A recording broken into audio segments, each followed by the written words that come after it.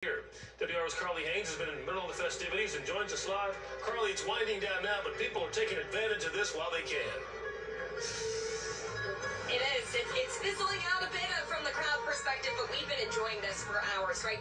Now, these 2 days of music were part of a larger week filled with bluegrass conferences and workshops, and it drew some major crowds. I mean, some new to bluegrass music, others lifelong fans.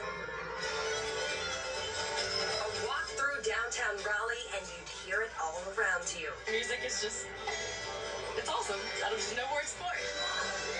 The IBMA Bluegrass Live Festival is underway. 2 days, 6 stages, thousands of people from all over the country here to enjoy it. You never at a festival see people lugging their big old bass around or their guitars on their back, so it just feels very like everyone's into the music. The music goes arm in arm with any age. Cubby Jenkins is a performer. He's been coming back for the past 3 years.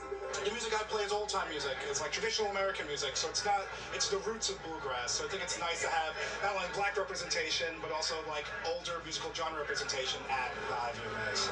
Others, like Dennis Cash, have been coming to the festival since its inception, starting in Kentucky, then Tennessee, and now North Carolina. The event is the music I love and the music I've played.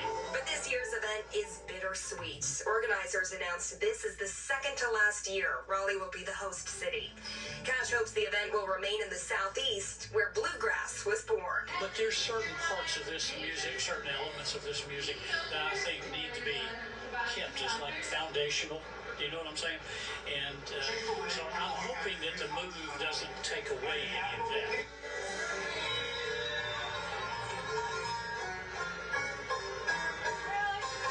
You can hear it yourself. Still some music playing here. Event organizers haven't announced what that next host city is going to be, but if there's one thing that's striking a chord with Raleigh, it's that the city is sure to miss it. But if you missed today's festivities, you can still come back tomorrow. The event will continue then. Back to you. We got to get you a banjo, Carly.